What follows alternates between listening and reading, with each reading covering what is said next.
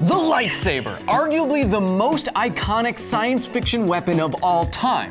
This is supposed to be a more elegant weapon. It is tidy and precise, and the wounds that it causes are cauterized and survivable.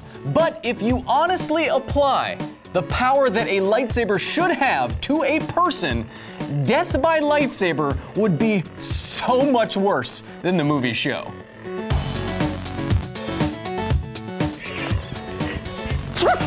What makes a lightsaber such a formidable weapon is that it can cut through just about anything with nearly zero resistance. And that's awesome. But if a hot ring of plasma, for example, had enough energy running through it to cut through metal and bone like butter, many of the classic lightsaber battles we've enjoyed over the last 40 years of Star Wars films would have ended very differently.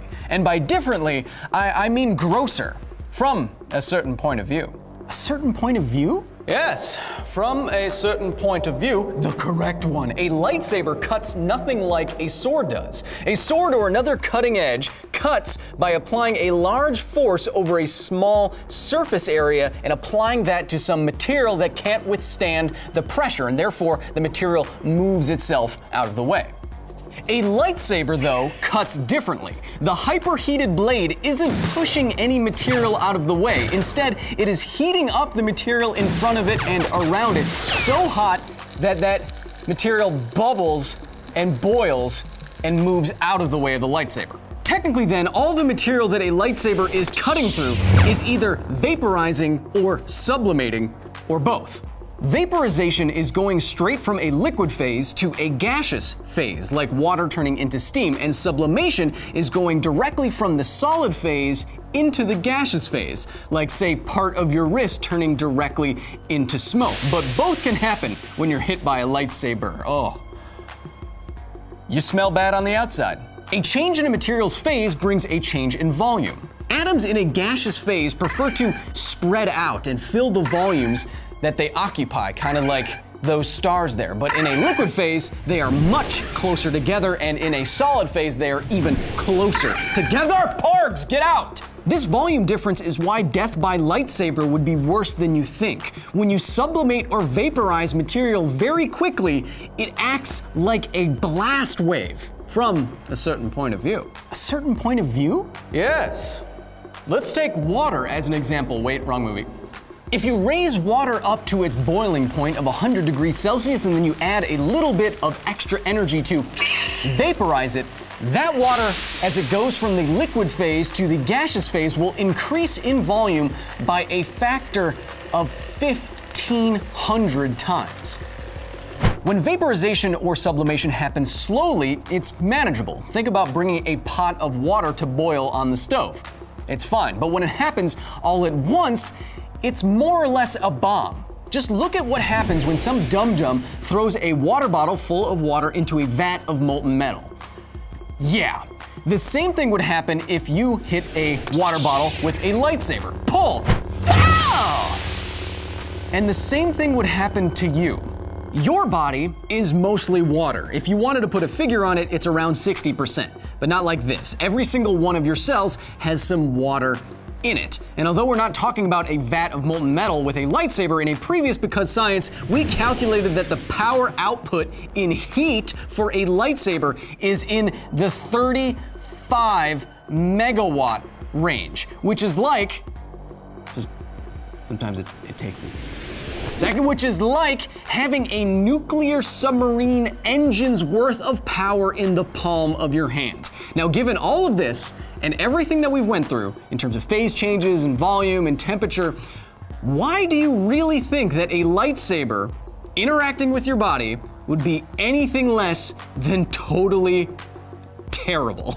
I am about to ruin your conception of lightsabers as elegant weapons, or make them more awesome, from a certain point of view. A certain point of view? Yes. Now let's say that my target is Qui-Gon Jinn.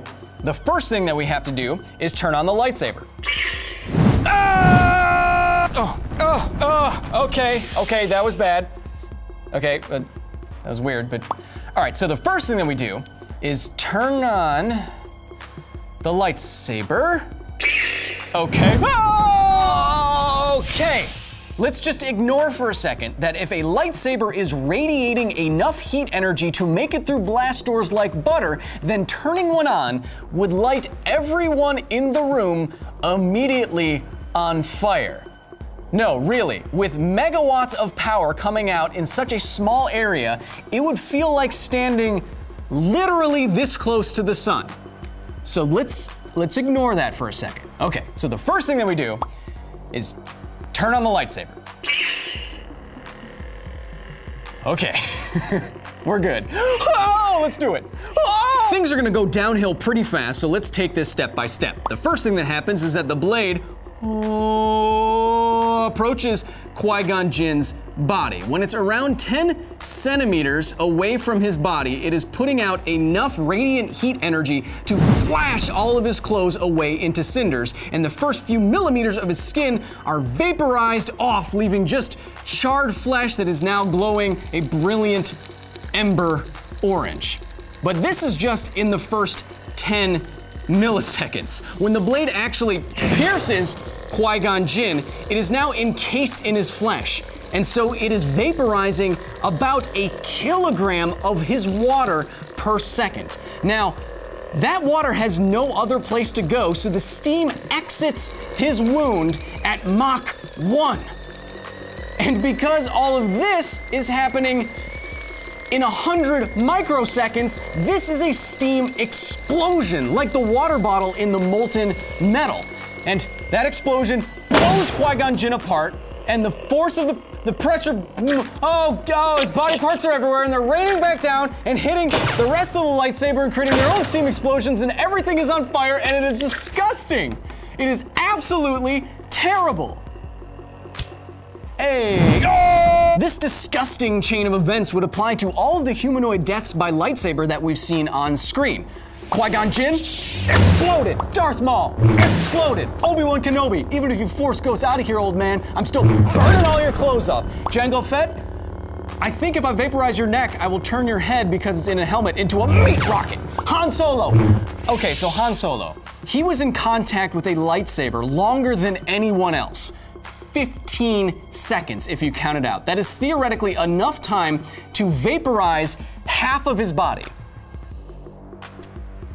His fate would be the worst. So, death by lightsaber would be so much worse than the movies show. If they really did have the obscene power outputs that allows them to do what we see them do in the films, then they wouldn't tidily slice up targets. They would ignite and explode them, especially if it was watery flesh. This is not an elegant weapon, at least under our assumptions of what it actually is, although it is still very much awesome. Because science. But I'm not gonna turn it on, or else I might as well be walking on the sun. Science.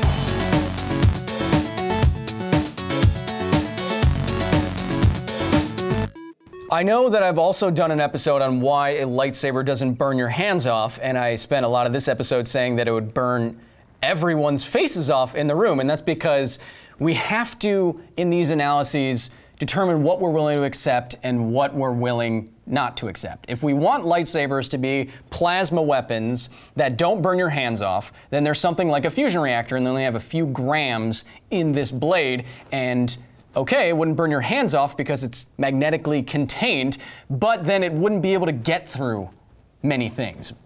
On the other hand, if we wanted to be able to get through a blast door like butter, it has to be putting out enough energy to melt your face. So I leave that up to you.